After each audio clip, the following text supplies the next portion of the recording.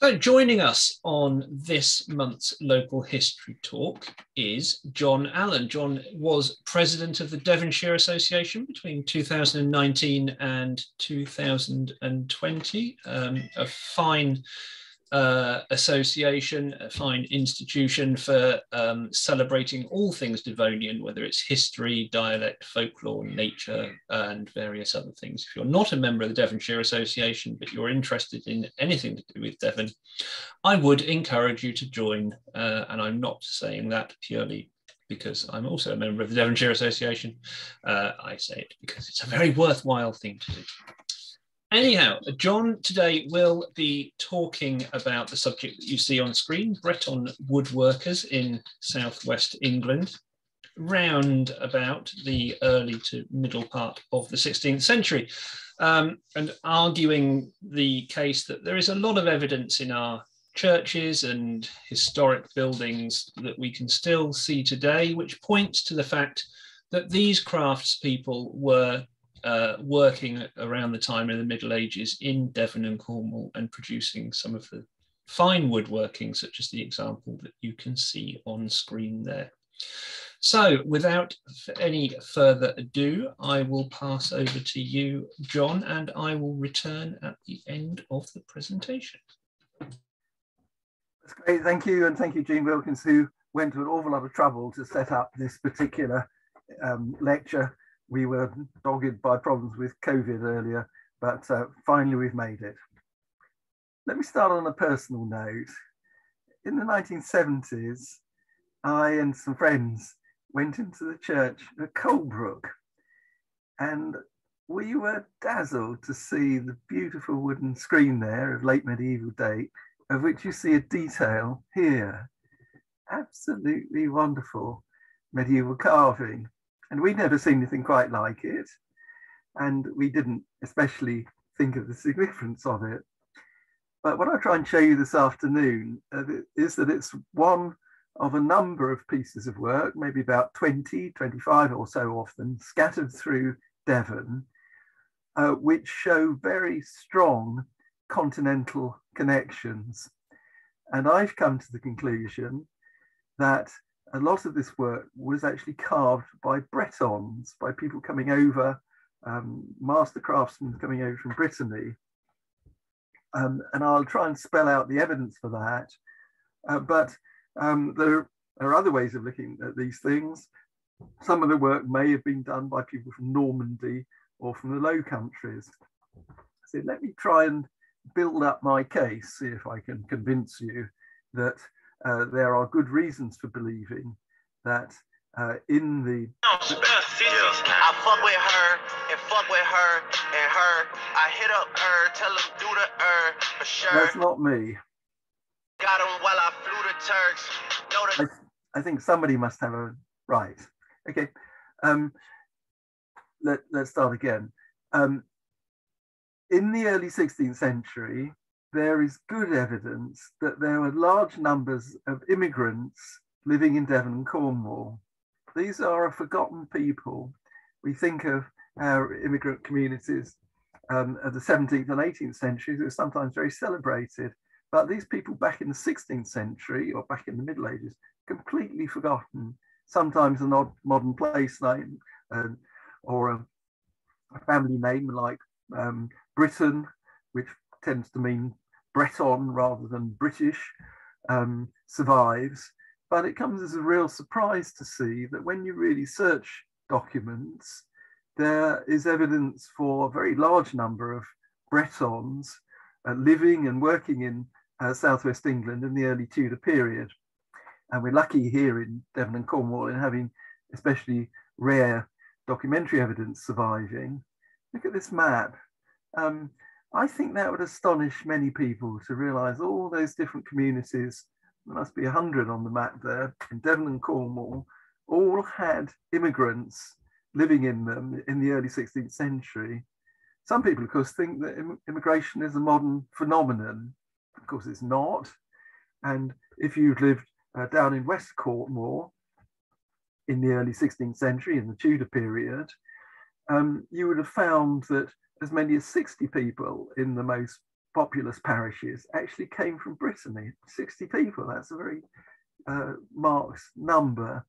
And we'll see that elsewhere, the levels of immigrant population living in the southwest in Tudor times were actually much, much higher than they are nowadays, and much more comparable to the sort of situation you might find in, I don't know, Bradford or a northern industrial town in our modern society. So that's very surprising, I think, to me and to many other people. And just to remind you of why these Bretons might find life in Western Cornwall interesting. In Western Cornwall, of course, they were still speaking Cornish, and they would have been intelligible to people coming over from Brittany. And Western Cornish people claimed in the Prayer Book Rebellion, for example, they couldn't understand English. Well, maybe they could or couldn't, but they could have understood Bretons. So there would have been a very close tie between the two areas. Now, in the documentary evidence which survives for Devon and Cornwall, there is some very interesting stuff arising through taxation and concerns about the military safety of the country, which tell us not only where these people were living, but what they were doing. And here's a table I've drawn up to show you in those Western Cornish parishes you saw a moment ago, what people were actually doing. Now, a large number of these people were young, some of them aged 16, 17, 18, that sort of age. Now, they weren't here as students on sort of work experience or having a year off or anything. They were here to work. And you'll see that in this table, typically these young people were saving up for marriage. Many of them acted as servants or labourers, as you see there. But they also worked in a range of more specialist crafts. You see weavers and millers and smiths and cordwainers and so on. And these specialists evidently had really worthwhile skills which were in demand in Devon and Cornwall. Now, some of these specialist areas which Bretons were really good at were, for example, if you look down the list here, cappers and cordwainers, that's leather workers, and tailors. Tailors seem to have been something they were really, tailoring was something they're very good at. But one of the specialist crafts which they were good at was joiners. At the bottom there, you'll see joiners or carvers, highly skilled woodworkers. And of course, their Breton names were ones which the taxation officials often struggled with. And so they would make simple names like Alex the Carver or John the Carver, as you see on the right there. Simple entries like that appeared in the taxation returns. So if you look on the right-hand side of the screen there, what you'll see for evidence in Cornwall is that 1, 2, 3, 4 different people were all called carvers.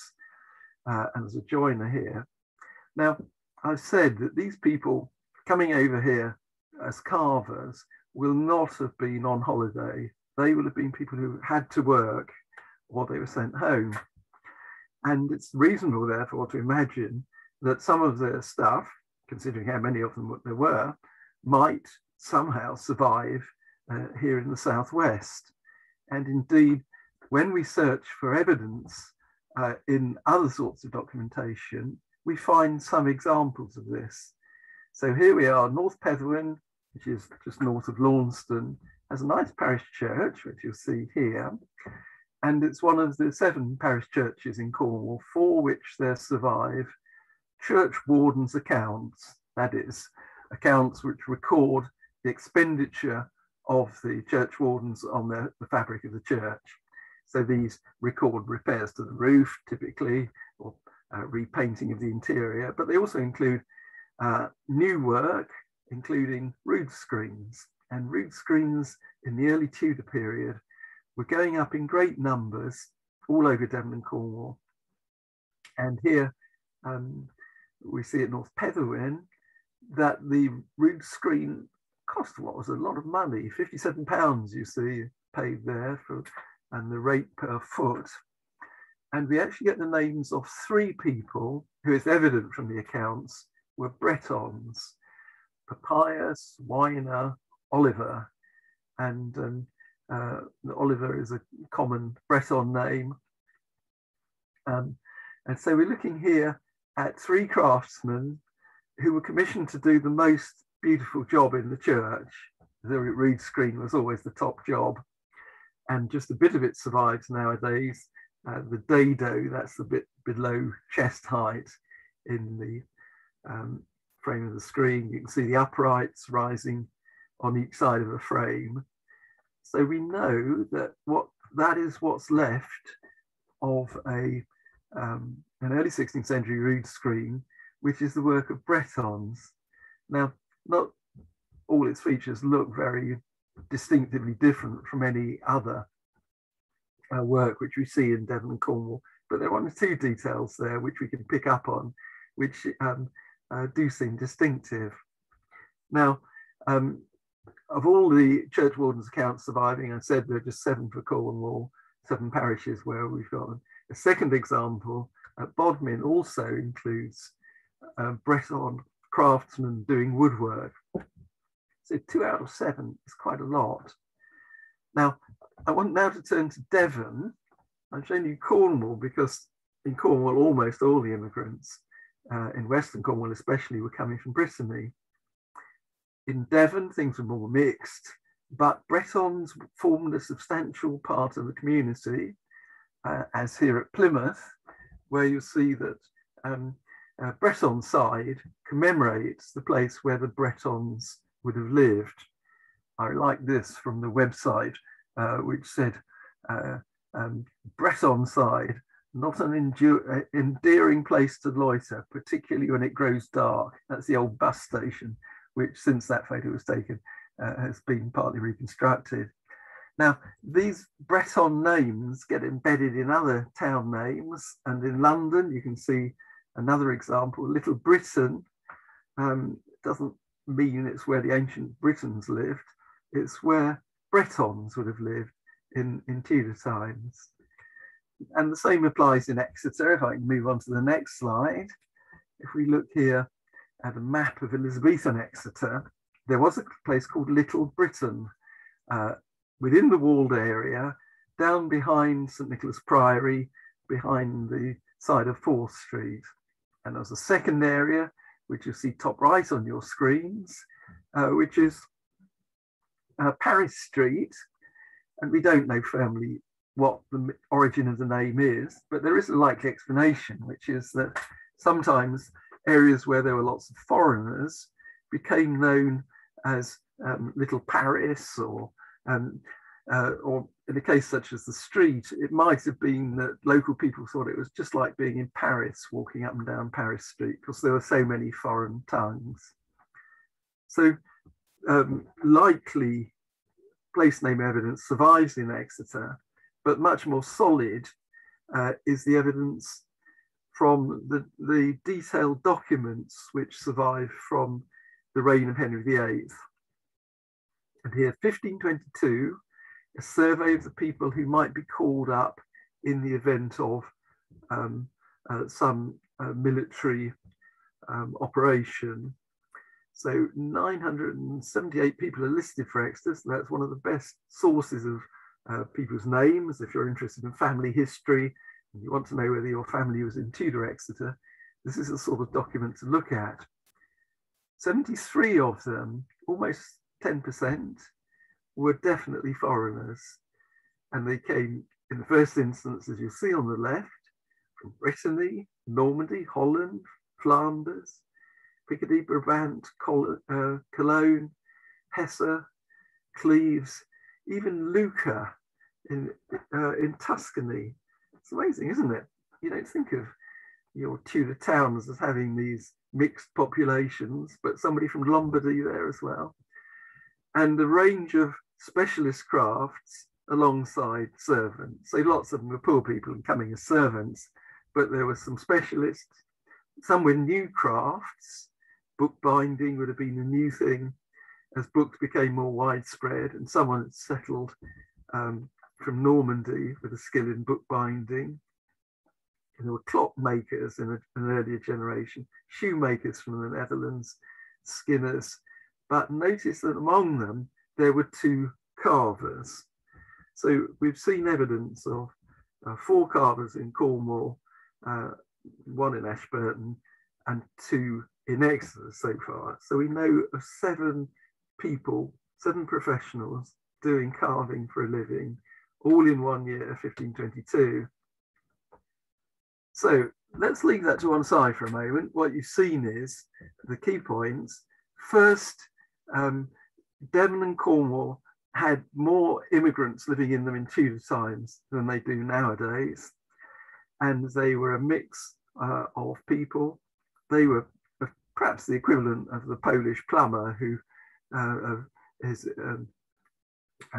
around nowadays. People who come because they had special skills and their work was in demand, or people who were looking for work at an early stage in their careers. Now, let's move on to the physical evidence. You can see in this rather aging slide, we're looking across to the top of South Street with the West Quarter beyond and Dartmoor beyond that.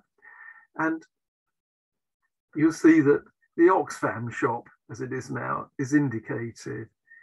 That is the site on which stood a richly carved early Tudor house, which became known as King John's Tavern, because absolutely nothing to do with King John, it just looked old. And we're very lucky in having some very fine early records of what it looked like. Facade on the left, inside on the right. You see the facade is richly carved, and the inside was very remarkable. Great tall hall, and on our left, galleries. Now, artists came to draw this hall because they realized it was something quite different from anything else to be seen, not just in Exeter, but anywhere else in Southwest England. And they also recorded the outside. Actually, I'll nip back for a moment. You see the doorway on the left-hand view. Bottom right, there are 2 figures. These were published separately in a gentleman's magazine in the 1830s. And there's the engraving. Now, the house was knocked down, but some components of it, including these rich carvings, attracted antiquaries and others who hung on to things. And most of the carving, in fact, all of the main pieces, was believed to be lost until quite recently, when a colleague of mine, another historic buildings person called John Thorpe, some of you may know John, he has recorded listed buildings in the Crediton area and elsewhere. He was in the Metropolitan Museum in New York when he spotted the carvings which flank the engraving. And I hope you can see that the one on the right is actually the same carving as the engraving beside it, and the same with the one, the inner one of the 2 on the left. So suddenly it became apparent that some of this house actually survived. And let's have a look at them. When the Metropolitan Museum bought these in the early 1970s, they did so believing they were the finest examples of late medieval English wood carving on the market. And they're lovely, aren't they? This is a jester with his jester's stick and his ass's head. He's wearing a cap with ass's ears sticking out of it, and his bells and so on. And here, this is a wonderful carving of a scold who is thrashing her husband, got him by the hair and is whacking him. Now, they're wonderful carvings, but there is a place where they can be paralleled. There isn't really anything quite like them in England, but there is abroad, and the place to look for these things is Morlaix, which is directly south of Plymouth, as anyone will know who's been on holiday to Brittany on Brittany ferries and gone to Roscoff, which is the point just up above Morlaix on the Bay of Morlaix. Now, Morlaix was a very important trading partner for the Devon ports, and from there, large amounts of canvas were exported to Devon, for example, and we had lively exchange with them, but rather in the manner of modern French and English fishermen, there were also periodic outbreaks of violence where everyone fell out. And you can see this to this day in Morlaix, because in 1522, the English went over after a particular dispute and burnt part of Morlaix. And after it, the town was rebuilt. And many of the houses which you see as a modern visitor were actually built immediately after the 1522 raid and fire which followed it. And when you go to Morlaix nowadays, you always hear about this famous incident when the English went over and burnt the place. And you always hear the story of how the English got drunk when they found the cellars full of wine underneath some of the merchants' properties. But what you don't hear is the basic fact that Brittany and Devon and Cornwall relied heavily on each other as partners in trade. So although there were periodic moments of violence, there were also behind the scenes long periods less celebrated in their history when they traded with each other. Morlaix is the most fantastic town to visit, and imagine perhaps many of you know it, because it's just stuffed with historic houses, over 100 timber frame buildings. And we're going to look at a couple of those next. And here we've had the benefit of a couple of marvelous books by an architectural historian named Daniel Leloup. There you see his name on the left, who's written a book called La Maison Urbaine en Trégor, the urban house in the Diocese of Tréguier, centered around Morlaix. And the second book on the right there, full of beautiful photographs. And outside these Breton towns which didn't undergo industrialization in their equivalent of the Victorian period, still full of fantastic stuff. So these Morlaix towns, houses have been studied in detail, and a particular thing which emerged from this was that the houses of Morlaix, the richest of them, and many of those rebuilt after the 1522 fire, were built in a particular style. And they're called in Breton dialect maison à pont d'allées, with a hard Z at the end, which means pont d'allées, bridges of going, if you cope with a rather stiff translation. What's special about them is that they had a fantastic display hall in the middle of the house. On our left-hand side, you see 3 superimposed galleries, which all look into a great tall space running up through the middle of the house. And this was the defining feature of these houses. So they're designed for long, narrow tenements in which you built high walls on each side of your house, and then you raised up the roof above them. So very, very distinctive house forms. And these are often very wealthy houses. There on the right, you can see a nobleman's house. This is a very costly textile made in the Low Countries, possibly in Brussels, around 1500. And now in that beautiful museum in Paris, which again, some of you may have found and visited, the Cluny Museum in the suburbs of Paris. And there's arithmetic personified, doing her sums, counting her money. And that we know that that tapestry hung in one of these houses. Now that tapestry is huge, and it would have been a very, very costly item.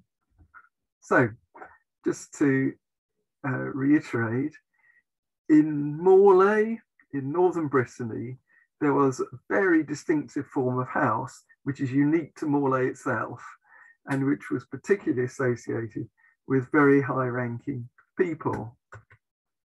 Now, when we come to look at those houses, I hope I can persuade you that they are actually very similar indeed to King John's Tavern, the demolished Exeter house. So there is a link between Morlaix and Exeter. On the right, you see how they do frontages in Morlaix. Can you see the way these timbers, these blocks of timbers are done? It's just the same at Exeter. And at Exeter, you have sculptures. I'm not sure whether you'll be seeing my cursor in your screens or not, but if you can follow my cursor, you see on the left and right of the frontage, on your left-hand side, the King John Tavern drawing, there are sculptures in just the same places as there are in Morlaix houses. Moreover, the way in which the house is built is like the one on the left, in which the stonework rises in a straight line and timber sticks out from it. That's a house in Morlaix.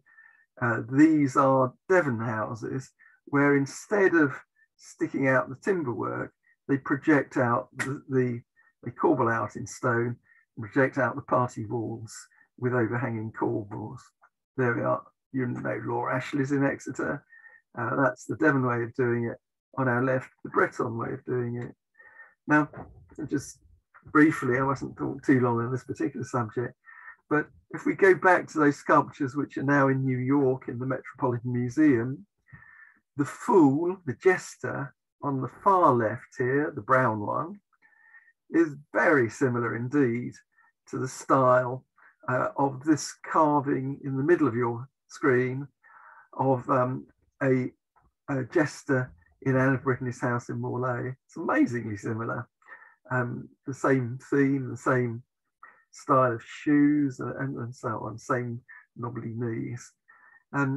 Whereas on the right, we've got the other type of carving you get in Morlaix, which is sacred carving, or carving to do with quaint Breton things. This is a Breton bourdon, Breton bagpipe being played. So the theme of the Exeter house, jesters, fits in with what was being done in Brittany, and so does the character of the carving. Now, when we go inside, I hope it's apparent to you that our Exeter house on the right, with its spiral stair, is really like the Anne of Brittany house on the left. So that's the one standing in Morlaix nowadays on the left. That's the one in Exeter on the right. And the way the stair is done is very, very similar indeed. So you remember these are unique to Morlaix. We might wonder, how was this done?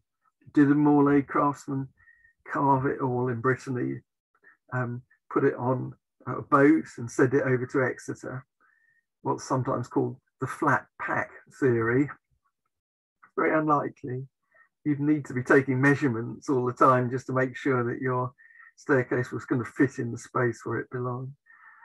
It's almost certain, in truth, that that staircase in Exeter must have been done by a Breton woodworker who'd come over to do the job. And just to make the point about these staircases, they have been taken out of Morlaix, and sometimes you can see them in museums. And here are two examples: the V&A in London on the left, and the place I haven't visited, St. Louis, Mississippi, in the USA. The art museum there has got completely stripped out from a Morlaix property, a complete reconstruction, as they used to do them, of one of these houses. So they are a very, very distinctive architectural type, which has made its way into the museums of the world. Now, if I haven't persuaded you that they really are similar, compare these two. Can you say the paneling? This is called linen fold, and the way in the positioning of the sculpture, St. George on our left, from the Exeter House, a different bishop saint on the right, is very similar indeed. And we could look at other details. King John's Tavern on the left, a detail from from a Morley house on the right, and then swooping angels. Excuse me. We know that King John's Tavern had swooping angels. We can see them top right, and you see these also in Brittany, as in a church not far from Morley, down at the bottom right. I've just said to you that the context of these houses in Morley is the fire of 1522, when all the houses in the right-hand view were rebuilt. And you can see them in the town plan of Morley because they're very regular. You can see these blocks outlined in green in my left-hand view. So the Exeter House is so similar to these houses at Morley that I'm saying I think it must have been built by a Morley craftsman. And on the whole, people I've tried to persuade have thought this is a reasonable case. Now, so to conclude on that first section, a Morley craftsman came to Exeter and supervised, undertook the carving of a complete house, which was finally demolished in Exeter in the 1830s. Next, I want to look at 3 screens where I think we can see that Breton craftsmen have been at work in Devon. But before I turn to them, let me point out to you what a traditional Devon screen looks like. It's that lovely screen at Bubby Tracy. It's got a gallery at the top.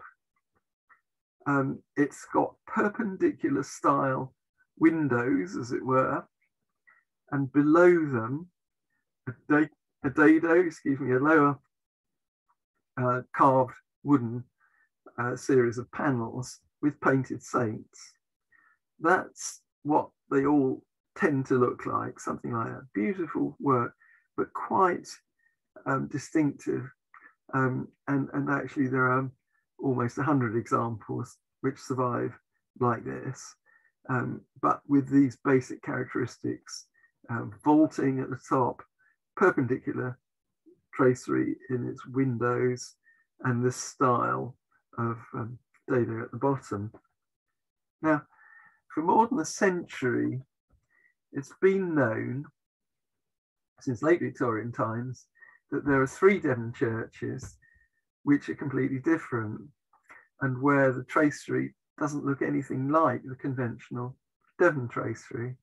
Here's a field trip which I took to Colebrook Church, I don't know, about 10, 15 years ago. And you can see that at Colebrook, they have these absolutely fantastic panels, which are just completely different from the normal way they do things. While we're there, let's have a look at these posts at the top, which are sort of weird because they don't line up with the uprights below them. They're all squiffy. Now, there's where I started, the screen at Colebrook, very beautiful. And here's another one. That chapel on one side of the choir at Colebrook has this whole series of beautiful, beautiful panels. And these are all carved in oak, very delicate and attractive things. Now, there are 2 other places where these occur. This is Coldridge, where there's been a lot of recent attention around Christmas. If you read newspapers, you would have read that a group of people have decided that Coldridge is sort of full of clues which tell us that one of the princes in the Tower, supposedly murdered by Richard III, was secretly hidden away at Coldridge, and this church has got lots of clues to show this. Well, it's bonkers. But our immediate interest is this screen, which has got more of these beautiful panels of what is called lacework. You see this sort of stuff here, just as we've seen. And when we look at the uprights, they have these twirly barley twist columns, which you also see a lot in Brittany. There's a third instance of these churches, which is the church at Brushford, where, as you can see here, they have further examples of this very delicate work, which is called dentelle work in Brittany, lace work. Now, in Brittany, it is a distinctive style, which you get in certain very rich screens, of which this is the most famous. Saint-Fiacre, the little chapel to Saint-Fiacre at Le Fouet, which is in central Brittany, is one of the great treasures of medieval art in France, still immaculately preserved. And when you have a look at the detail, you can see the kind of skill which this Breton woodcarver had. Now, that's the most famous of the Breton screens, but a few others survive.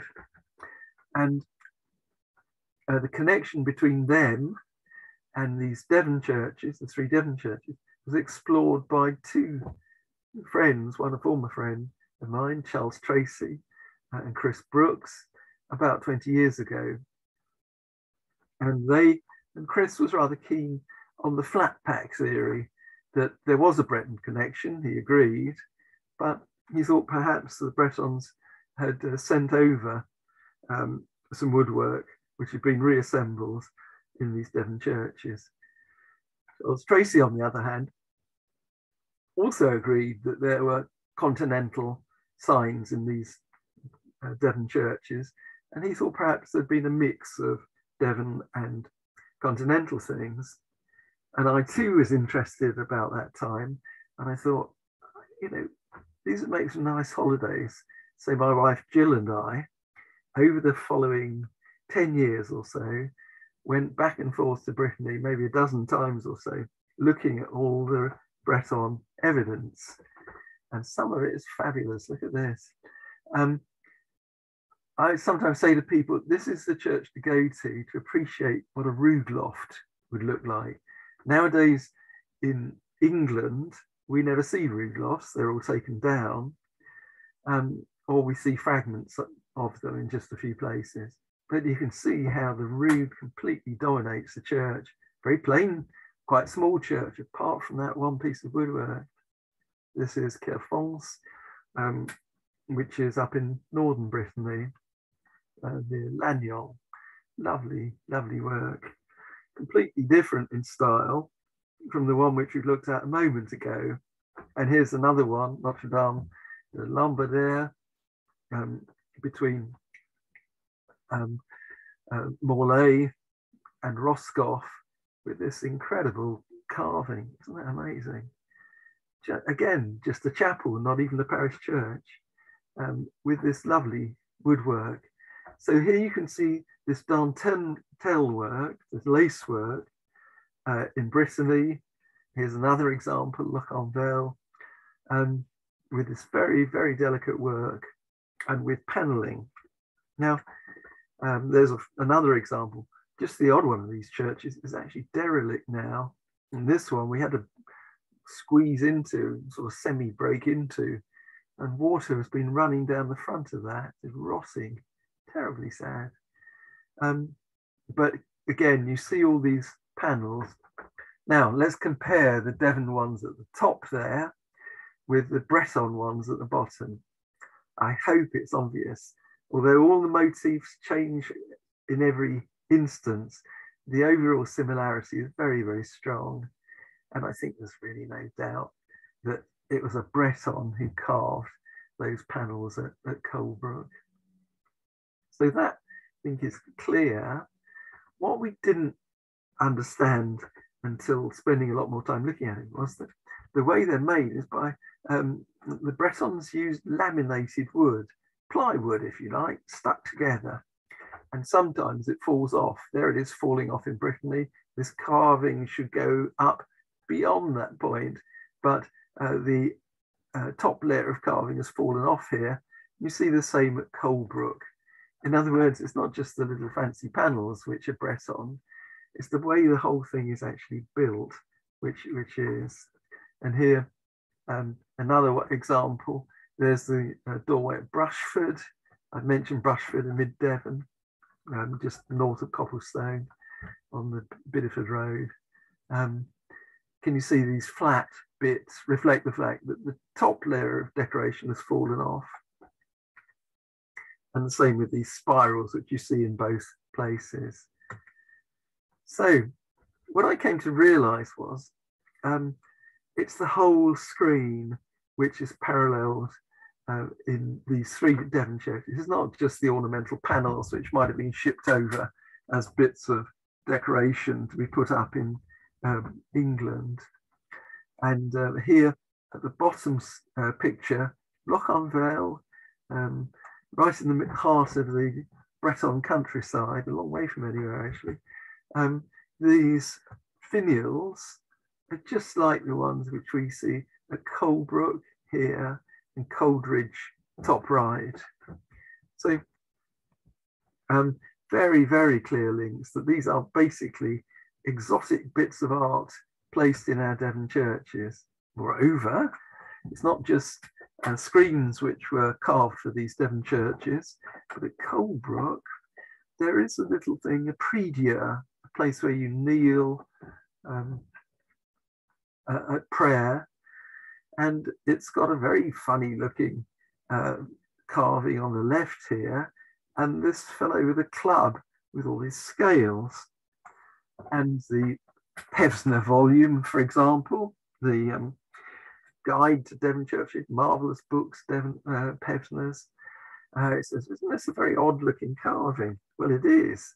But what we didn't realise when Pevsner came out, there's our Colebrook carving.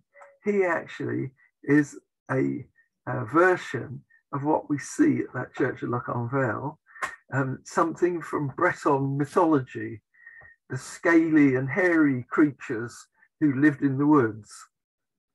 Woodwoses is a vernacular name for them in England. And they were shown having clubs. You can see this one's got a club. You can see there's a hairy man woodwose and a hairy woman woodwose in this one. So very kind of strange beings. That's what's shown at Colebrook. So not only the screens, but some of the other furniture was done by Bretons. Now, I hope you've been persuaded that, just to run through it again, you've seen one extra house which was built by a Breton. You've seen 3 Devon screens, which I'm saying must have been built by Bretons. But there are also other works of art in Devon which show connections to them. And here's an example. This is Kingsbridge, where this flaming tracery is unique to Devon screens, and these twisted shafts with pellets and these panels at the bottom, they're all very strongly continental. I think that's another work, certainly by foreign craftsmen, probably by Bretons. Here's another example. At Ugborough, sort of South Hands, you can see this fine screen. When you go around and look at the back of it, you can see these nice panels, linenfold panels, just like the ones we saw in Brittany. And there are other details like the way that it's made of laminated wood. You see the shaft goes up, stops, and it's broken off here. That's a sign that it's made of plywood. And this, the most amazing, this is Holton, down in the South Hands, fantastic screen, early 16th century. And people have always known this as exotic. People have thought maybe it's Spanish, or maybe it's done by craftsmen from the Low Countries. I think it's North French, and this is the context in which that was where it was done. And once you get your eye in, there are other examples here. This is Modbury, where the pulpit is very much in the same style with fleur-de-lis, as if to tell us here. And this little detail, I'm imagining you're seeing my cursor, the framing to the rectangular panel is also very closely related to Colebrook. One of the interesting things about these Bretons is that they may have known about the Renaissance slightly before our main Devon people did. Here's a case in point. If you go to Tiverton, there's a carved door which has got Renaissance detail, this sort of stuff, at a surprisingly early date, about 1520, earlier than you're seeing the Renaissance, say, in the palaces of Henry VIII. Here at Totnes, more detail, which is very like the things in Morlaix. And I think they're probably, less certainly, I suppose, but probably examples of Breton craftsmanship, but certainly of craftsmanship by people who'd seen continental woodwork. Now, when we get up into North Devon, there is some fantastic stuff to see. This is Swimbridge, where rising above the font, there is an octagonal box, which has got lovely carved panels. We can't ever say, I think we'll never say, that the panels were imported, or whether they were the work of a craftsman working locally, but there is quite a lot of this high quality continental style work in North Devon. On balance, I think it's more likely it was made here rather than elsewhere, but it's hard to be sure. But isn't that fabulous? Incredibly delicate, lively panels in the early Renaissance style. And here, another example of Pilton. And I remember taking a French furniture expert. He's a specialist in 16th century French furniture. He looked at this and he said, well, if that was on a panel of French furniture, you'd never tell that it wasn't the real thing, as it were. And that's very typical of work of its period done by good French carvers. But it turns up in the church at Pilton. So there's another instance where these people are getting around. We might also ask, and I'm starting to wrap up this lecture now, to say, well, are Devon and Cornwall unique in this way, or were there other places? There are other examples. Devon and Cornwall have got the most numerous examples recognised to date, but there was similar comparable work in Dorset and Hampshire, but also in Oxfordshire and to some extent in southeast England. And the sorts of spiral shafts or ornamented shafts we've been looking at in Brittany also turn up in Oxfordshire. That's Tame. Excuse me, my cold tea is just being drunk. And Charlton and Oxmoor is also in Oxfordshire. So there are other examples of this work around, but to my mind, it's in Devon and Cornwall where you see the most of it, and where we've got this interesting combination of good documents and several, to my mind, very convincing examples of Breton work. Let me wrap this up by saying, when I give these talks, I'm sort of aware that they have much more of a kind of contemporary ring about them with this whole debate about immigration that's been going on, and Brexit and heaven knows what over the last 10 years or 20 years, more so than when I started. What it amounts to, I think, is that a sizable fraction of the finest work which survives in our churches in Devon and Cornwall wasn't actually done by Devon and Cornwall people at all, but by skilled immigrants.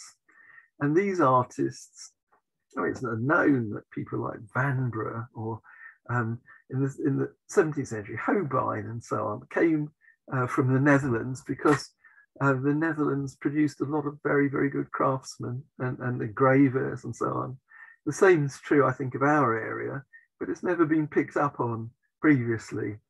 So I've made a case this evening, this afternoon, that in Devon and Cornwall, we have some wonderful works which have long been recognised as terrific pieces of late medieval art, but they're actually done by Bretons and possibly some of them by people from Normandy or the Low Countries. So that's the first thing. But my second thing, just in conclusion, is I hope you've seen things which might make you think, oh, it'd be nice to see that. And that when the summer picks up, you might like to go to Colebrook or Coldridge or Brushford, those three churches, and they are normally open. A lot of problems nowadays with churches which are closed, but you can expect those. You can certainly expect that at Coldridge at the moment, because since all this publicity about the lost prince who might have ended up living his life at Coldridge in early Tudor times, there have been floods of people coming to Coldridge. So I hope, as well as hearing the lecture today, you might like to follow it up by making a church visit. And of course, on a general point, our churches are just full of wonderful art, which is still little appreciated. People go to art galleries or museums to look at art very often. The place to look is churches. That, above every other place in Britain, is where to see art. And some of it is of a high order of beauty and a tremendous joy. So just on that note, I'll conclude saying, hope it's persuaded you to go church visiting. Thank you. Thank you, John. I think you make a very strong case for the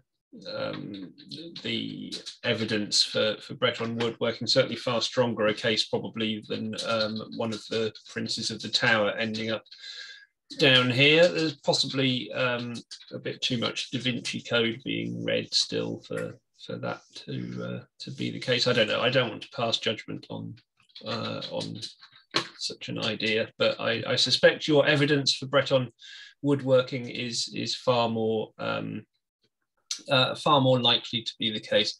There's some very interesting stuff there, actually. I think it's getting out into churches and looking for this stuff is certainly still a worthwhile exercise, isn't it? It's very much a detective story, and you know, even the fact that those carvings turning up in the Met from Exeter, at the very least, show that there's still evidence to be found or rediscovered, isn't there? Indeed, indeed. And our churches are so rich with things no one has really ever pursued.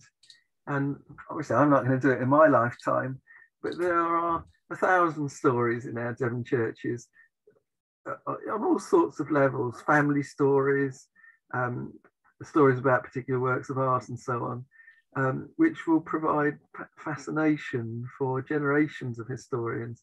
And sometimes I look at this and I think, you know, you've only just really started scratching the surface. There's so much there which has never really been appreciated. Yeah, I think that's true in all aspects of our history and heritage, isn't it? I've amended the security settings for the room, so hopefully if people want to turn on their cameras and join you in the room, they should be able to do so now. Shall I stop screen sharing? Yes, yes, please do. Thank you.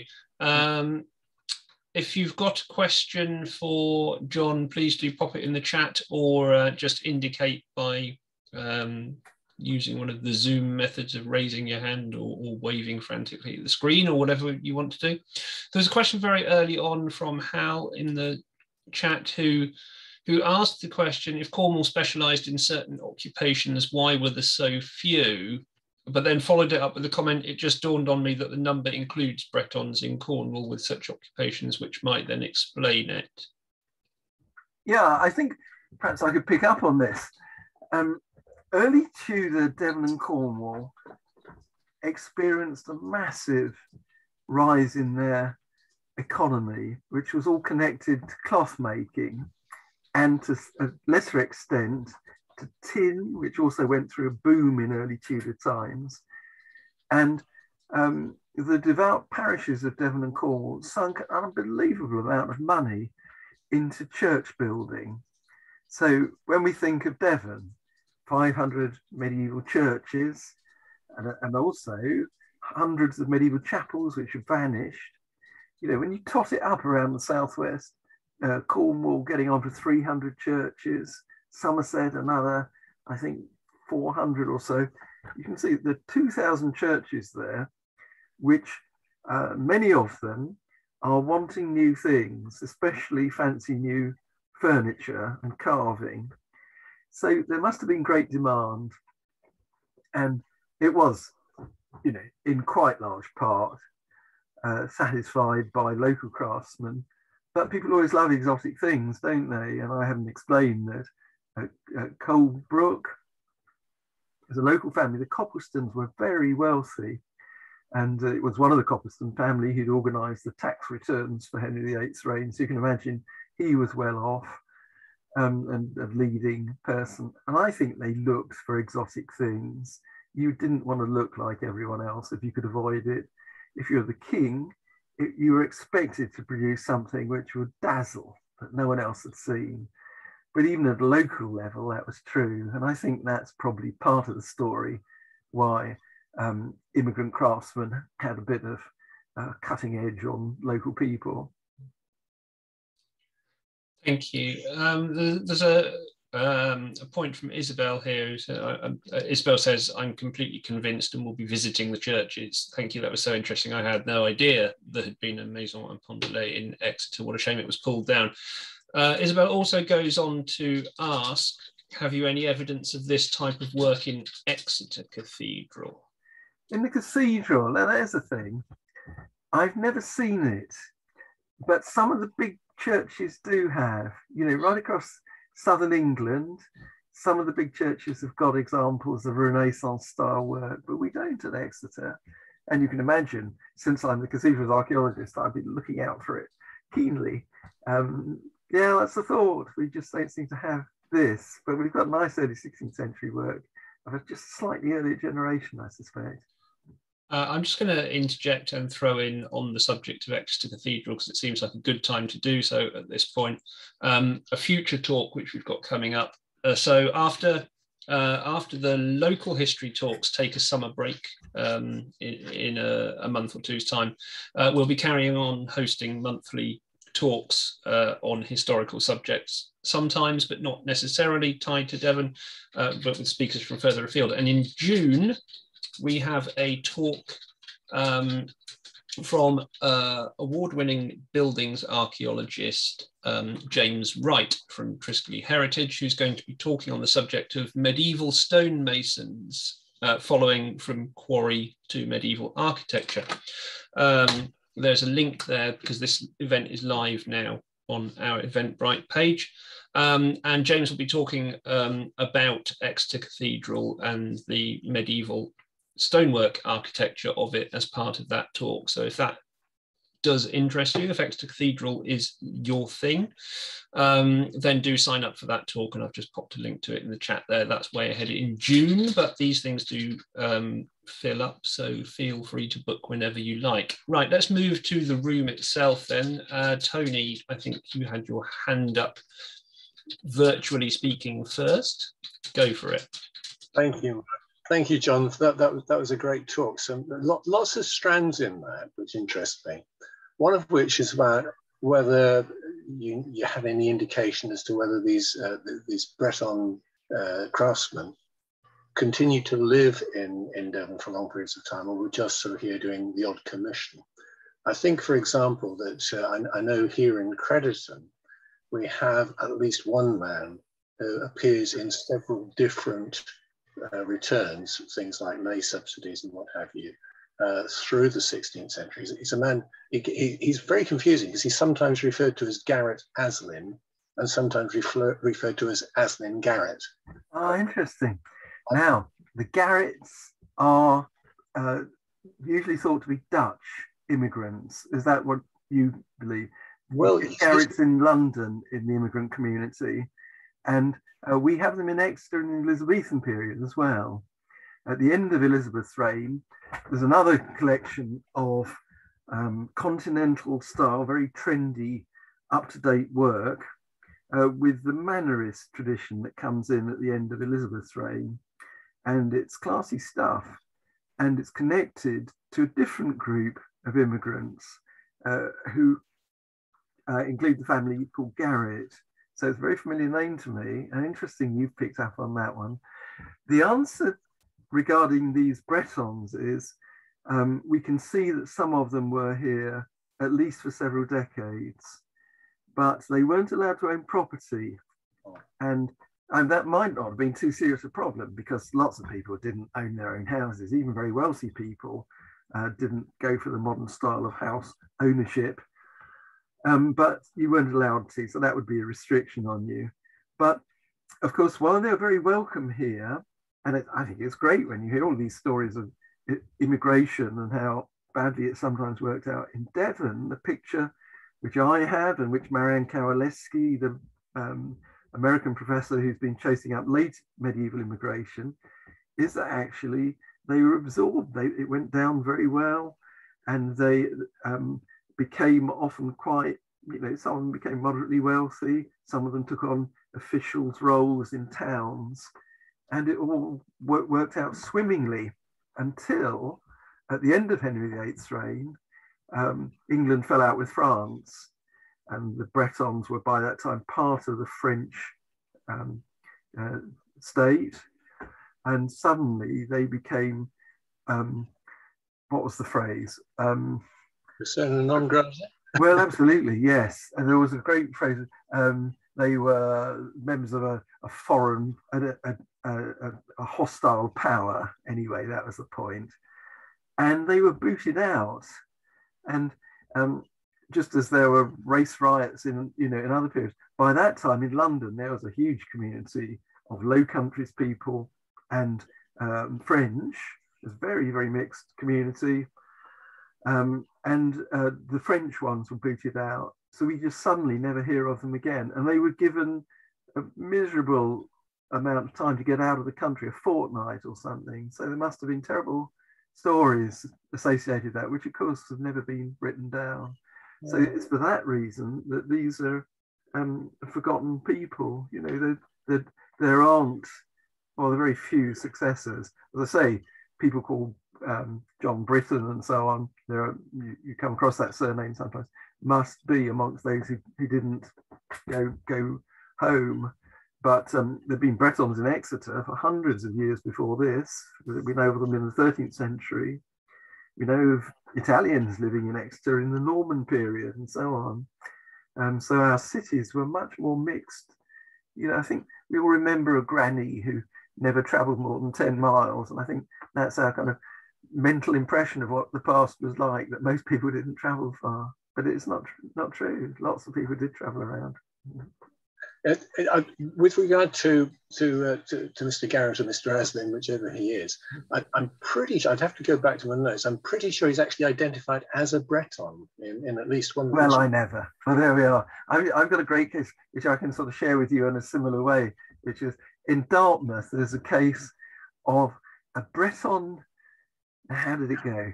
It was a Breton apprentice who was working for a Low Countries master in an English port. So what would that have looked like? Would it look Breton, Dutch or English? Who knows?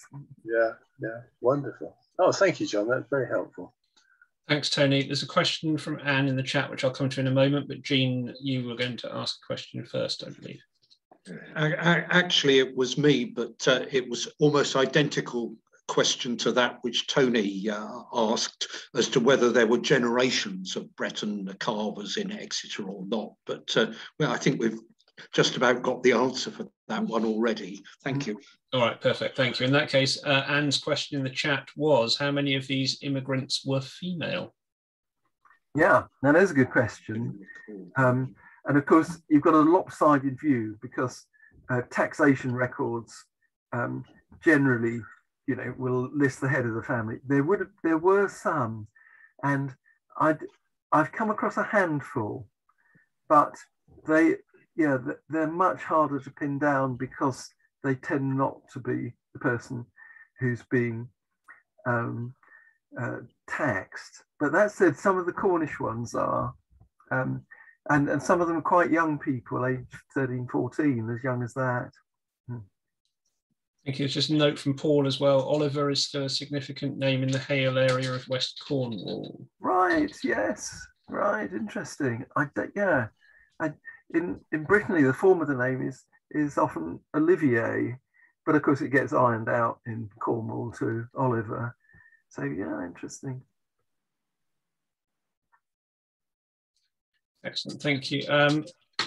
In just a moment, I will let people know what's coming up next month and one or two other bits and pieces. Does anybody have a last minute question for John that they would like to throw in before I move on and do that? Yes, Jean. I'd just like to say thank you very much to John. It's the second time he's given folk in Newton St Sires a talk. He did come to the village and he was talking about the bishop's throne, and he even took us on a little tour in the fields, and so he is known in Newton St Sires. And thank you very, very much, John. It was. I think it's your choice, Jean, in fact, wasn't it, that you thought this might be interesting? I gave you one or two thoughts and you plucked this one out and thought it might make a nice talk. So there we are. Thank you. I have a personal interest. I had a grandfather who was a woodcarver. Right. With Breton. He was with an unusual surname that was thought to be French, but I think he would have been sent. His family would have been sent off packing. Yes. Many years before. Perfect. In that case, maybe everybody else would like to also join Jean in showing your Zoom-related thanks in whatever medium you choose to John for that fascinating presentation and Q&A. Thank you so much. Thank you. Thank you, Mark. Thank you for looking after me. That's great. And you, Jean.